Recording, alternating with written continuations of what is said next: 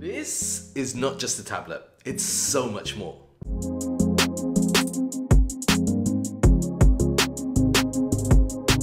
Welcome back to the channel. Guys and girls, you're watching me, M Kwan, here on M Kwan Reviews, and I have been using Surface 9 Pro, and in this video I'm going to talk to you about my experiences with it, including 5 standout features that I think you need to know about. Right, before I talk to you about those cool features, let's just show you the 2 parts of the device that I've got. This in a moment, but this is the Microsoft Surface Pro 9. Now this variant comes in actually 2 different types.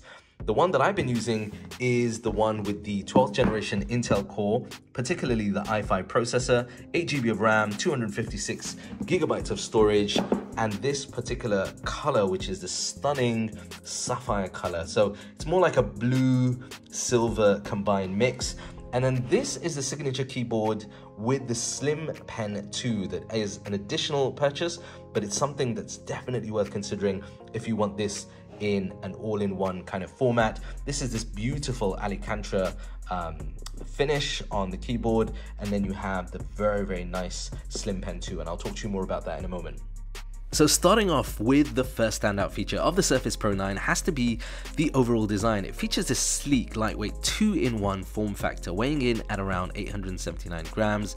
And this is going to be ideal for travel or use every day. And enclosed in that sleek design are 2 USB-C with support for Thunderbolt 4 ports, which are going to be really useful for things like external storage devices. And the one that I've been using recently, an external display. It allows me to mirror or use it as an additional desktop. Now you've also got a port for the proprietary magnetic fast charging, but you can also charge it up with a USB-C charger. You've got volume buttons and the power button at the top, and at the back is a 10 megapixel rear facing autofocus camera, and on the front you also have a camera that can be used for full HD video and Windows Hello authentication. Now you have a really nice and sturdy hinge system on the back that I found really helpful.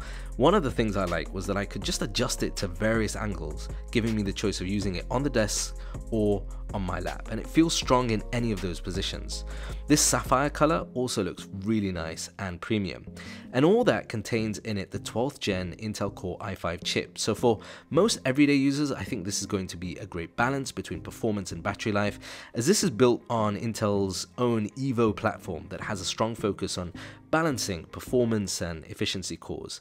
Now battery life for me using the i5 while testing basic apps and minimizing screen brightness to just above 50% and using 60 Hz was about 12 hours. But if you need more power or are planning to do more graphic heavy work, then consider the i7 version.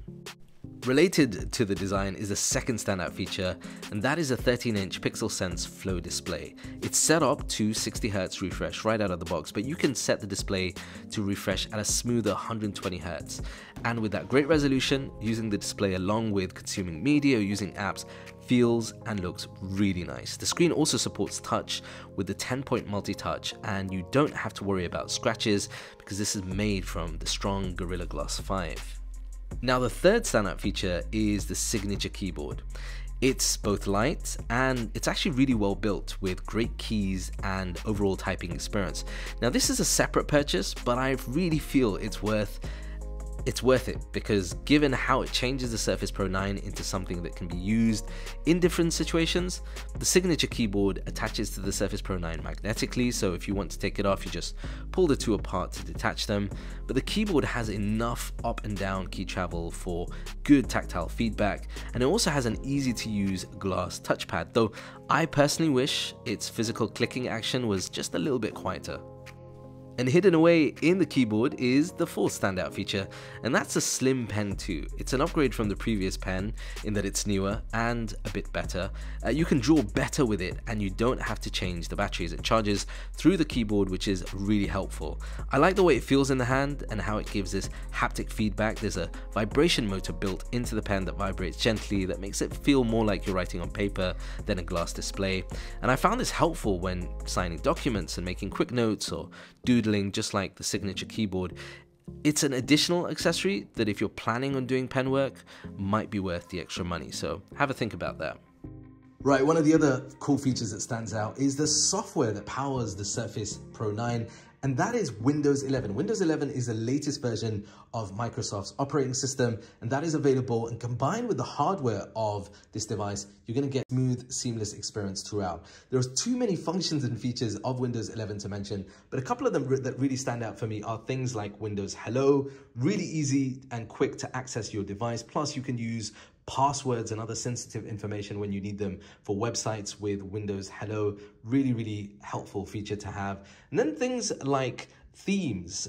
This is something that's quite interesting. It's not just a standard dark mode and light mode. In fact, you can customize and choose different themes, and it does make an impact. It does make an impression when you are using different themes. Plus, you can download range of different themes if you'd like as well. So that's a really cool feature. One of the other things that I really like is when it comes to multitasking. So Windows 11 has something called Snap Multitasking, and that allows you to essentially add different windows in a snap format. Makes it really quick, very easy to do. So for example, imagine I want to work on this image over here and also doodle and draw at the same time. That is really easy to do. And obviously you can do that with up to 4 different applications, all divided and very easy to use on the go. All right, one other thing that I'm going to talk to you about, something that I've been playing around with on Windows 11, is a software called Clipchamp. Now, Clipchamp was purchased by Microsoft a little while ago, and they've incorporated this within Windows 11. This is going to be a cool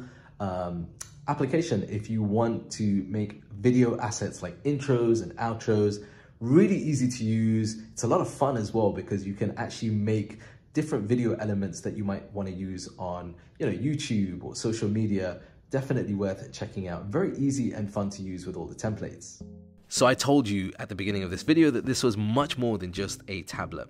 I feel like if you're looking for a lightweight Windows-powered 2-in-1, this is definitely worth considering. I'll share the specs and price information in the description below, but let me know your thoughts in the comments.